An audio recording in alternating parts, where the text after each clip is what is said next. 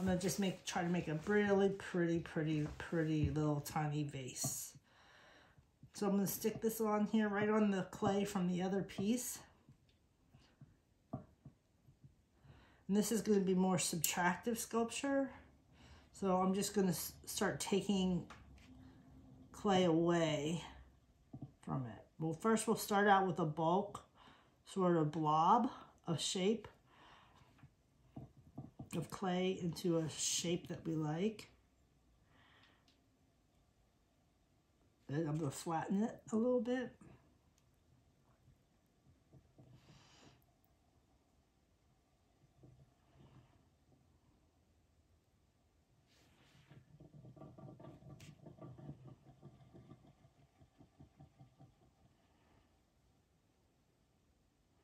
It's okay, mister. There we go. This is going to be a quick one, guys. All right, here we go. I'm going to take this, make an opening, just a small opening at the top. I'm not sure if you can see, but I'm going to try for you to see. Because I'm not concerned about it being open all the way to the bottom, as I would if I was making a vase on a pottery wheel. I'm just concerned about the way it's going to look on the outside. So I'm going to make an indenture here. I think this is what these were made for, like sort of like lathe work.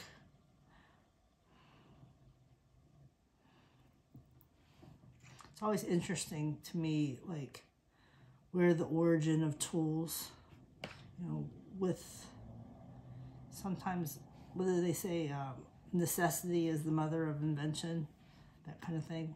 So I'm making this beautiful little vase that's going to be fun to paint.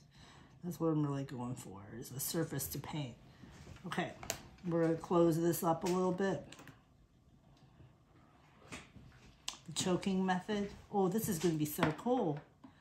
All right, and then I'm going to take another tool, that same stick tool, down here, and take this away at the bottom. Good. Get it down. Get it down. Put a little water. Because this is air dry clay. So once it dries, you can actually take a small sponge or a wet paper towel and smooth out any roughness. You can do that with regular clay that you're going to fire as well. Okay. Then I'm just going to take another tool. I think this little ball tool. And go in here like this. Just get this a little bit more pronounced. Good. And then I'm going to flatten it with this. Ooh, nice. Here's what's funny, it's an optical illusion. Kids always are sort of shocked by this, but everything looks very smooth and good when it's moving. But then as soon as you stop it, it doesn't look so smooth and nice. See? When you stop it, you can see more of the imperfections. So that's fine though. That's beautiful. I love it.